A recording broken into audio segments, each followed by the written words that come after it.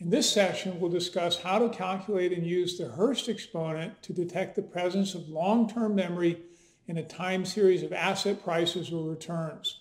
Momentum can be thought of as the persistence of an asset's returns.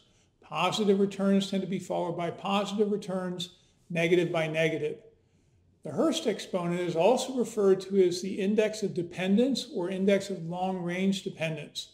It quantifies the relative tendency of a time series either to regress strongly to a longer-term mean or to cluster in a particular direction.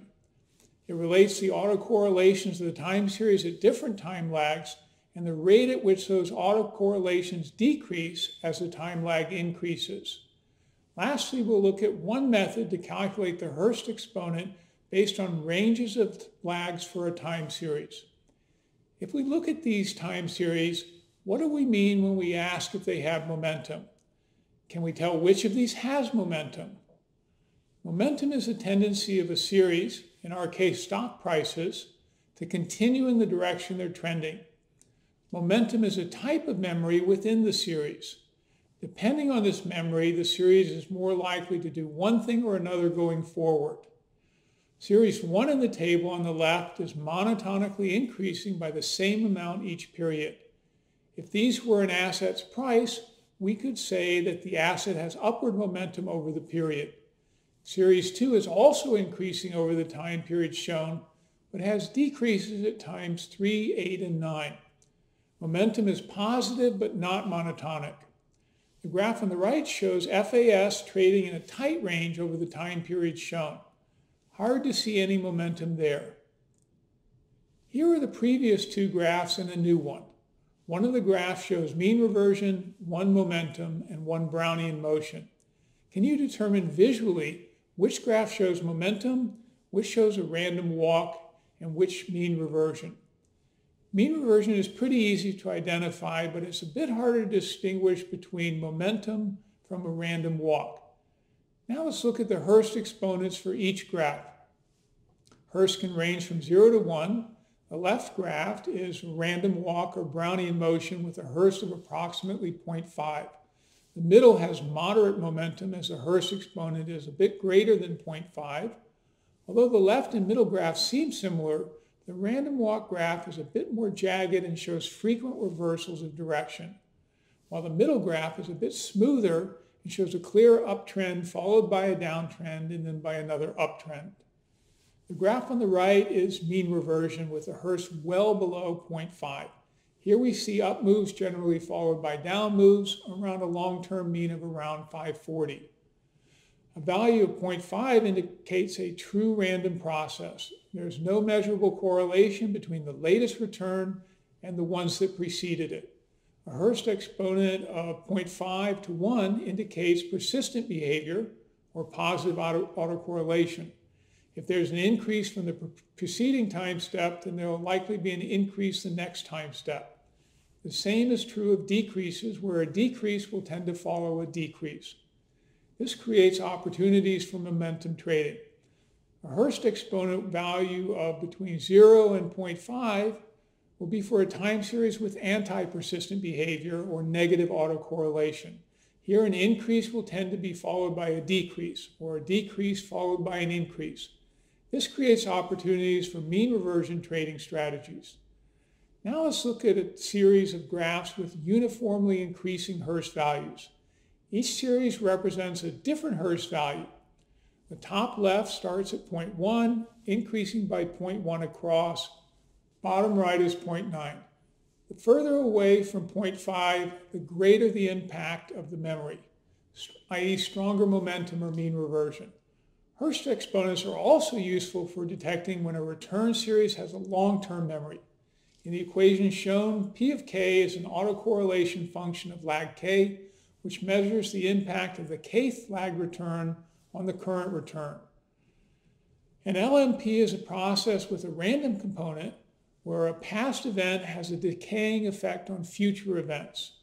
The process has some memory of past events, which is forgotten as time moves forward. For example, a large increase in the price of a stock creates positive sentiment around the stock, causing more and more investors to want to buy the stock, creating further demand and moving the prices up.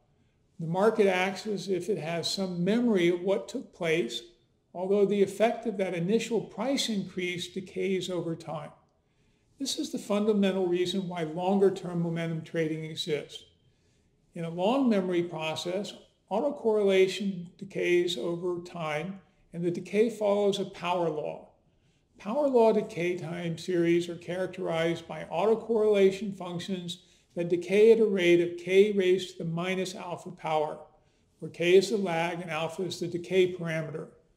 When alpha is between 0 and 1, the time series exhibits strong persistence with values closer to 0 indicating even stronger persistence.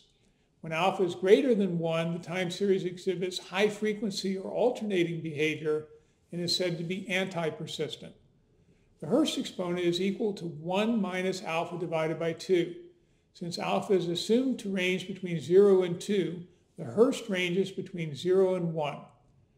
To recap, the Hurst exponent measures the degree to which a time series either regresses strongly to a longer-term mean or cluster in a particular direction. Important values of Hurst are 0.5, which implies the data follows a random walk. A Hurst closer to 0 implies mean reversion. Hurst closer to 1 implies momentum. In the lab that follows this course, you will use a method for calculating the Hurst exponent that is based on using a variable range of lag values, from 2 to 20 in the example shown here. We determined the Hurst by first calculating the standard deviation of the difference between a series and its lag counterpart. We then repeat this calculation for a number of lags and plot the results as a function of the number of lags. If we plot this on a log-log scale, we'll end up with a straight line.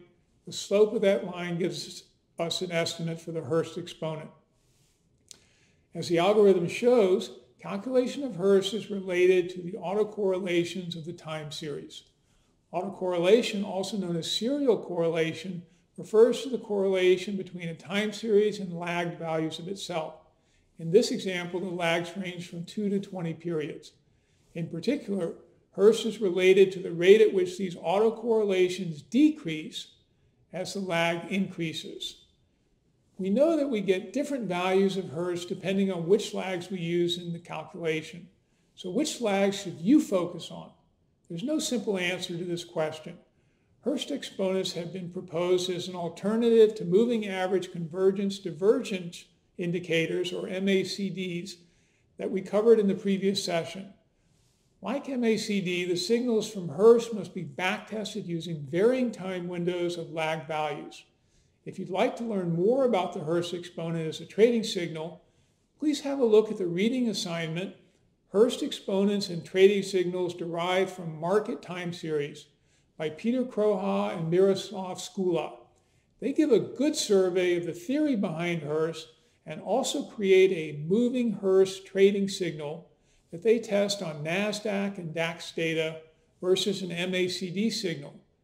They conclude that moving Hurst is a better trading signal than MACD, but that its profits are more than offset when realistic trading costs are factored in.